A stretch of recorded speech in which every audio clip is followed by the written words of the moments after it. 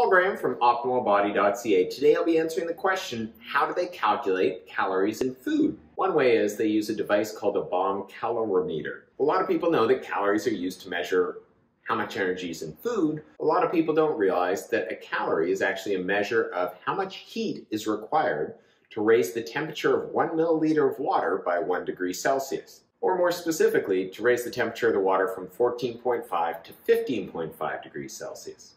So what this device does is it's a sealed vacuum that is surrounded by water.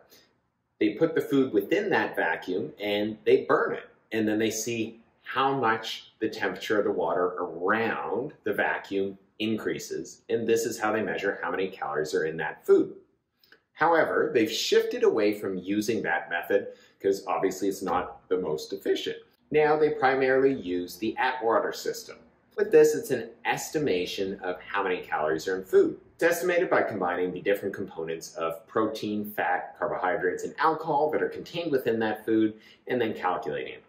It's not a precise method. So a lot of people don't realize that how many calories are in a certain food isn't an exact science. This gets a lot of people into trouble when they're calculating how many calories they're eating and not realizing that there is room for error.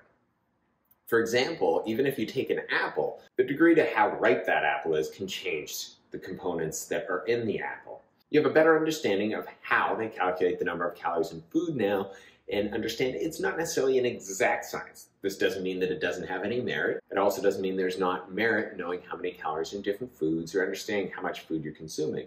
But it is important to understand those potential errors.